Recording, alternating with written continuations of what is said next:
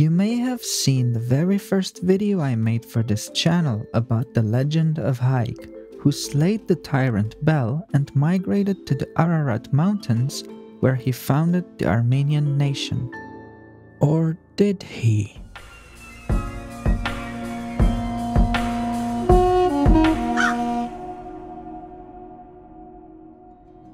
The legend of Hayk was given to us in the 5th century book, History of Armenia, written by prominent Armenian historian Movses Khorenatsi. Some Armenians believe that this book is 100% historical, all the way down to the legend of Hayk. But what do we mean by historical? Let's start by defining some key terms. When we say something is historical, we mean that it happened in real life to real people. For example, we know that in the year 69 BC, a man named Tigranes was the king of Armenia. He was married to Cleopatra, the daughter of the Pontic king Mithridates. Tigranes came face to face in battle with the Roman general Lucullus, where he lost and fled to Artashat. Both Greek and Roman historians wrote about it not long after the events took place, and we have archaeological evidence like coins with the man's face on it. He really existed. This really happened. It's history. In contrast, mythology is a work of complete fiction, usually created to make a point, and they often include supernatural elements.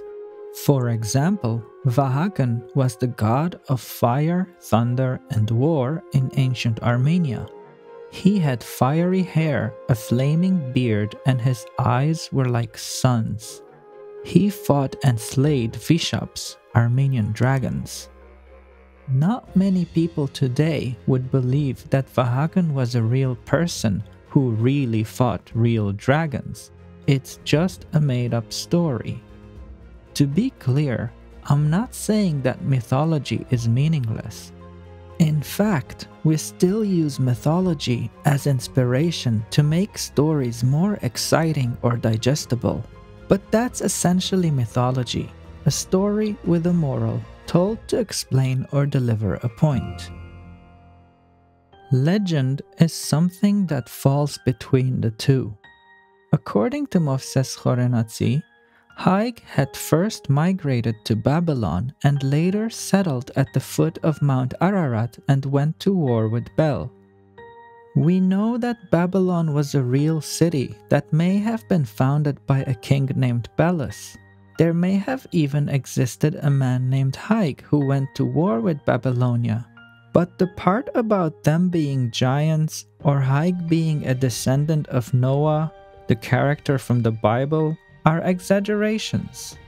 You see, when historians study ancient texts, they can look at many clues to determine how to interpret them, such as what was going on politically at the time when it was written, and how much time passed between the events described in the text and the writing of the actual text. In the case of Movses, he wrote his book History of Armenia around the same period as the Christianization of Armenia. This could explain why the connection to the descendants of Noah was added, in order to connect Armenians to a biblical narrative.